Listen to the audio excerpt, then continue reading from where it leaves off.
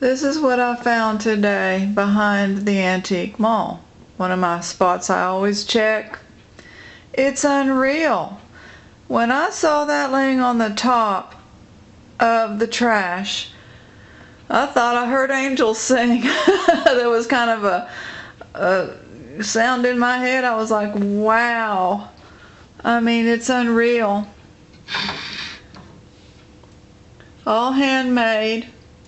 It's quality, so you know that it's made somewhere else.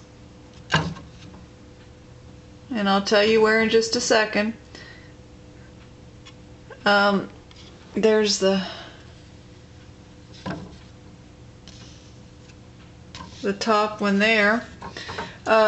It's missing like a couple blades, 2 blades, and then one of these is loose. I'm not sure which one. Candles go here, and it's that supposedly it spins this little thing.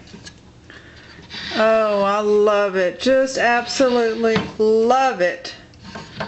And as I suspected, it was not made in China. It's made in Germany.